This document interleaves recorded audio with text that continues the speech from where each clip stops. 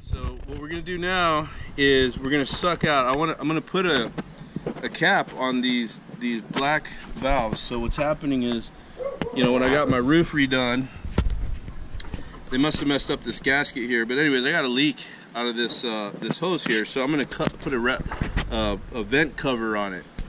And so if you look down in here, let's see if the camera will pick it up. But it's actually, there's some stuff in there. So let me see if I can put a light in there, and you can see some of it.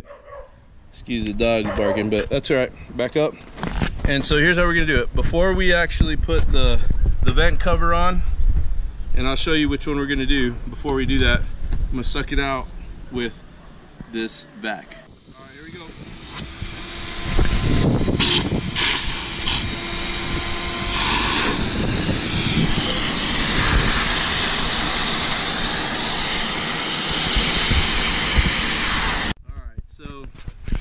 I want to break up what's down there, because when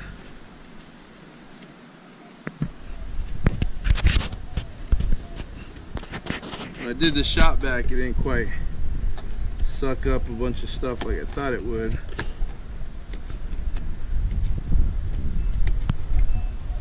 There you go. Bunch of sand and mud. Don't get too close. So let's see if we can get it out now.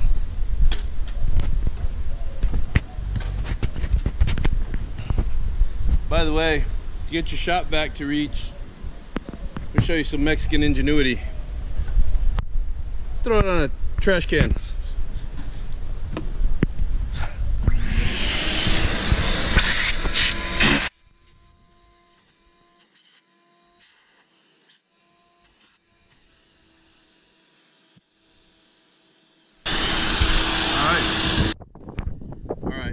Do is I want to check it, so I think it's pretty clear, but it also curves, right? So what I'm doing is just pouring a little bit of water, actually quite a bit of water down there, to make sure it's clearing, and I can hear it going down into the black tank or the gray tank. So that's good to go. So I'm going to do the same thing on the other side. On this one I have a helper, so go ahead. Nash, you see anything down there? No, it's just clear. Nothing down there. All the way down? Yeah, that one's probably straight down, so let's pour a little bit of water in there, see what happens. Okay.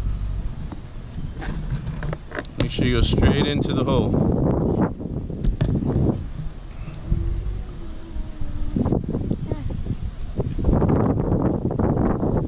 All the way down here, going into the tank.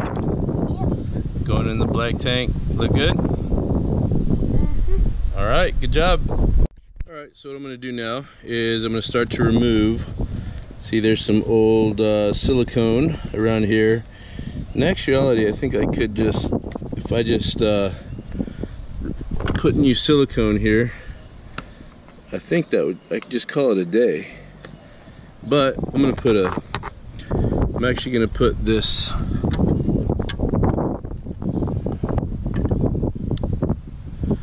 Camco, I think it's called a hurricane or a typhoon deal. So let's do that. So I'm just going to remove all this silicone now, and I'm going to silicone that, or actually I'm going to put some new sealant around that. So let me get that done and I'll be back. Okay, now you can see I pulled out basically all that silicone. You can see if you don't have this sealed, there's definitely going to be water penetration going through the middle there. So we're going to go ahead and cover that up, and then you're supposed to drill these holes and put on your little shark fin here. Sorry for the lack of video quality here, but I'm shooting this on my own, so I'll do that next.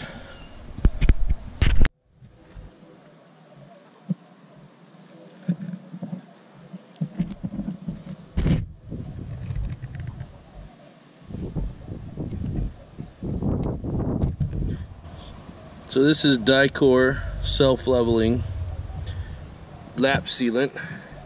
I'm not too worried about getting it perfect. Sorry for my forearm in the way there. But just coat it. Because one, it's going to self-level. Okay, and then two,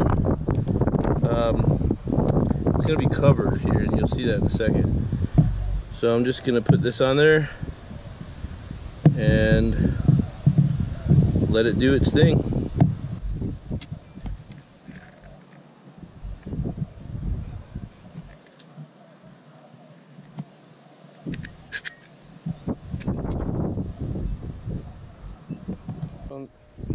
On this side, what you're gonna see is I put some putty, some plumber, or some of that putty on here, and I'm thinking I'm just gonna clean that off. I think that was a good idea. And I'm not so concerned with what's on top here because I'm really sealing around here. So what I'm gonna do is let's take some mineral spirits or acetone or whatever you have.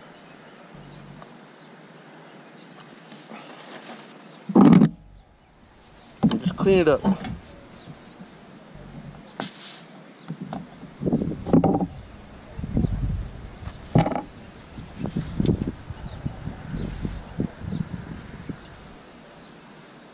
Okay, so I'm going to take this and clean it up real good.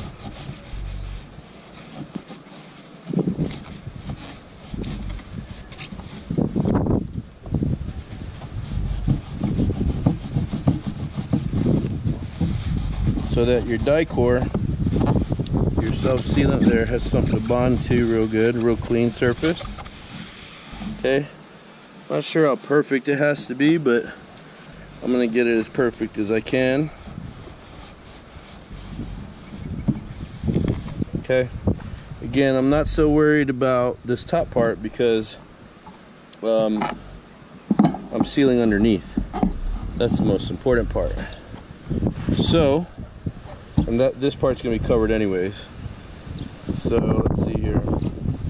Give it a few more seconds to dry. That's pretty clean. Okay. Again, apologize for my main goal here, guys, is just to show you how it works.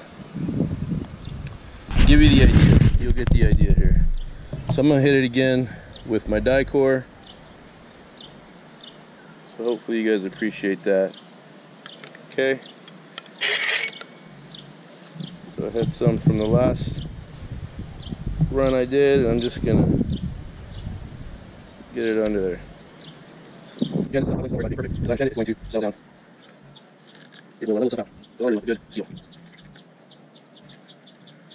That's it. Now, before you guys that are really good at this stuff start critiquing me about how bad I am, I know I am. I hate this. I hate putting caulking on stuff because I'm not very good at it. But I think it will be good enough for sure.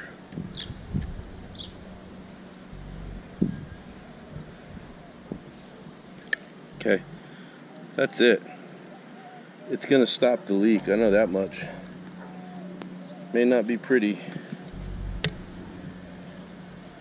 but it ain't gonna leak.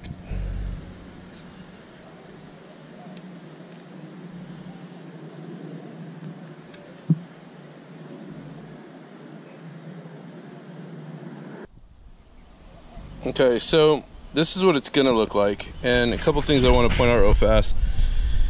So these screws to screw it in, you know, I'm not sure if 3/4 is right. Definitely 8 is, but the most important thing here is make sure you get stainless steel. I think that's the most important part there. And then when it comes to this, I'm actually going to put some putty underneath. Now I learned this when I was redoing these windows here, my little I don't know, people call them submarine windows or starlight windows, but I'm gonna put around the bottom of this, I'm gonna put some of this putty to create another seal. So I'm just gonna make it like extra safe. And what I would recommend, this here, it's like 43 cents per foot, I think it is. So go get yourself, you know, I just keep this in my fridge, and if I ever need it, which I haven't really used a lot of it, but I just bought a bunch. It's coming in handy for things like this. And I'm gonna put it around the bottom of that.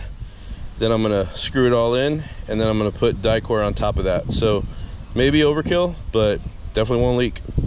So just some things to think about. So I thought I'd show you how this putty stuff works. Comes in these rolls. You just take it off from here. By the way, you keep this in your fridge. That's where you want to keep it.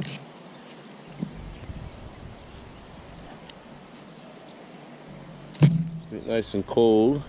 Keeps it malleable. And I'm just going to put it on the bottom here just like that.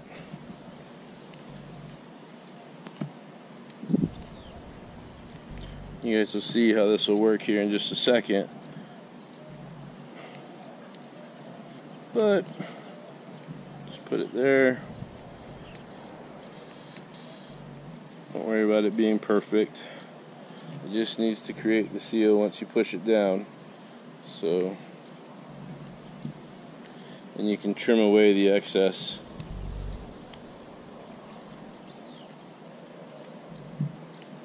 It's kind of like playing with Play-Doh, like back in the day. I think I cut it just a tad short. But again, this is just like extra precaution, so I'm not too worried about it being 100% perfect. Okay, now what I can do, just gonna put this down. Whoops.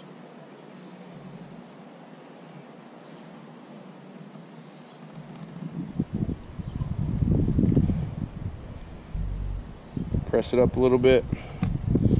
You can see it coming out there. So that's going to hold it down for me. And now I can take my screws. Some people put Dicor on their screws. I don't think it's a bad idea. Whoops. The other suggestion I think is to hand tighten these. I don't think you want to go too crazy.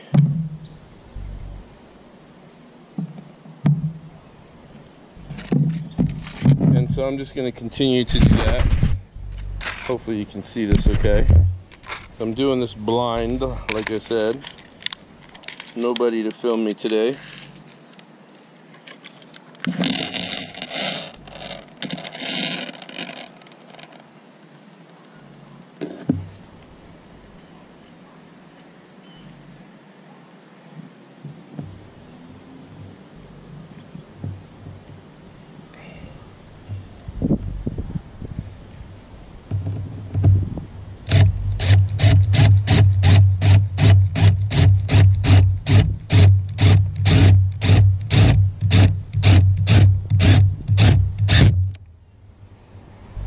There it goes. I actually made a mistake because I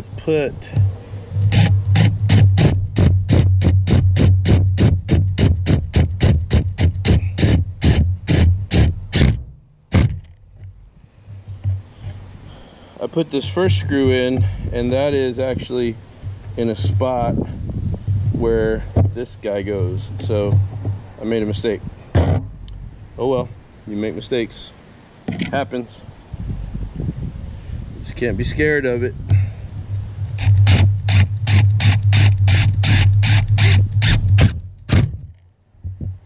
Okay, I'll hand tighten that here in a second.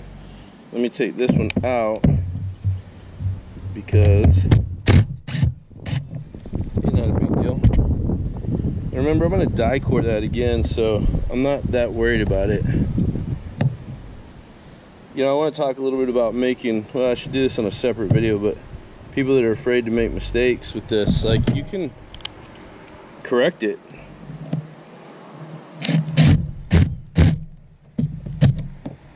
You know, what's the worst that's going to happen? People are afraid to put holes in their fiberglass.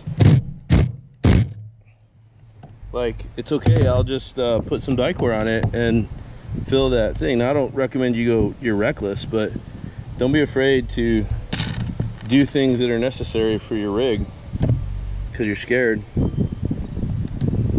right, through here now.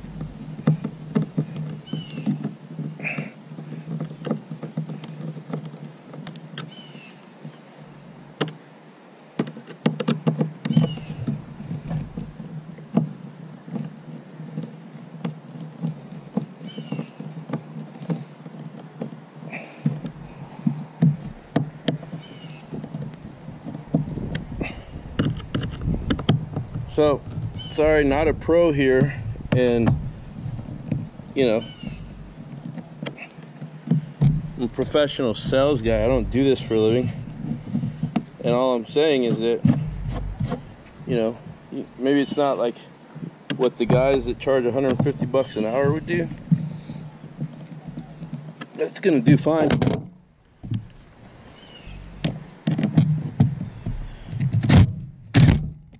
I hope.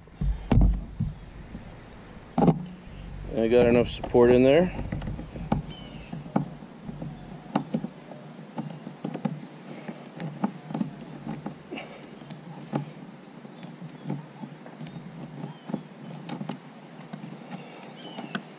Okay. So now, I'm just gonna peel all this off. Clean it up a little bit. But there's a seal there. This thing ain't going nowhere. It's not coming off.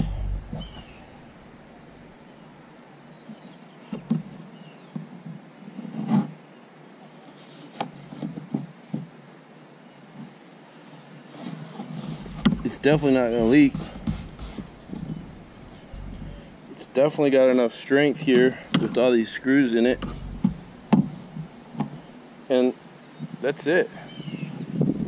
So the little leak I had is gone. How awesome is that?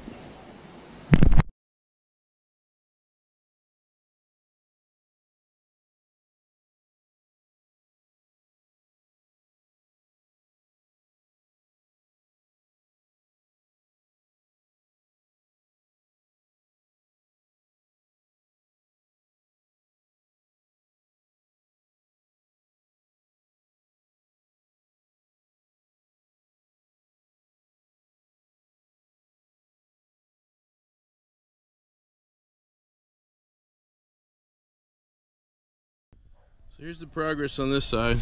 Look, it's starting to smooth out, which is cool. Because remember, I told you I'm not good at that.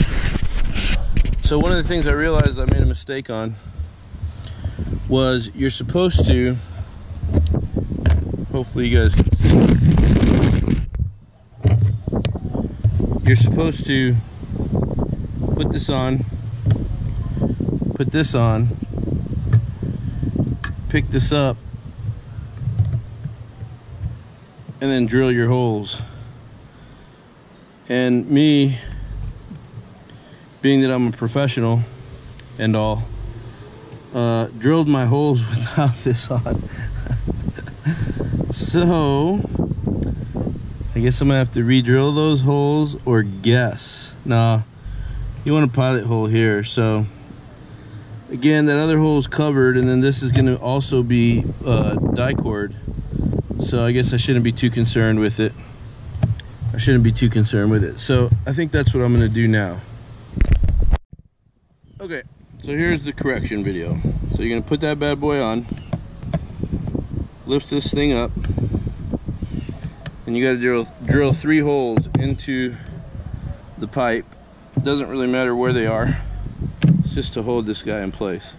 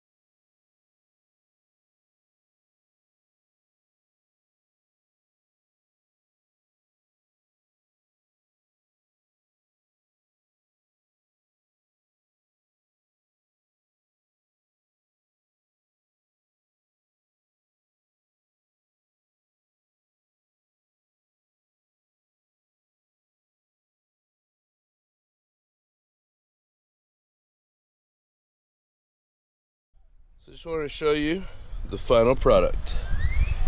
We're done here, we're done there, and as you can see, with the self-leveling, it actually looks pretty darn good, even for someone who doesn't do a good job caulking stuff.